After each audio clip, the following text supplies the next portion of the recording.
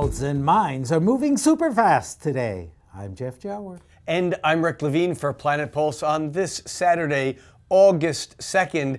And yes, we are moving really, really fast today.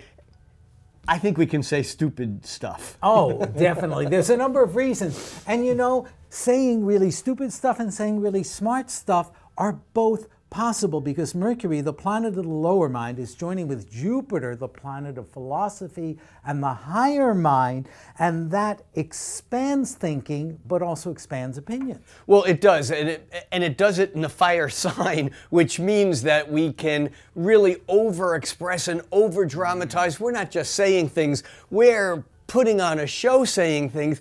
And yet there's a problem because we have this conjunction between motormouth Mercury in showy Leo and excessive or expansive Jupiter. We have a square between these two planets and Mars in Scorpio that basically wants to extract some pain along the way. Yeah, Mars in Scorpio is like... Why am I laughing when I'm saying that? But that's what this is about. It's better to laugh because it's like having your own personal or inner heckler today.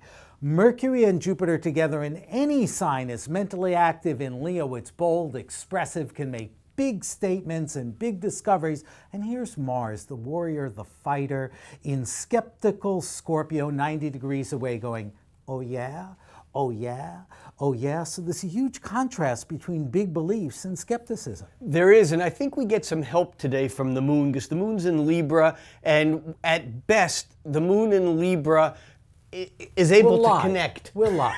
We'll just look in your face and say, no, you look beautiful for someone this is the real use of the word ambivalence, because it's about connecting in two different ways. And the moon in Libra allows us to connect to the passionate intensity of Mars that wants to save the play for when the moment is really important, and the Jupiter-Mercury, which doesn't want to save anything, wants to express everything and talk fast. And so I think that moon in Libra allows us at least to see both sides of the coin, even though on the surface they appear to be opposite. Yeah, and the only danger in that is if you're smiling and being nice with the moon in Libra, when the moon enters Scorpio shortly before 11 o'clock East Coast time.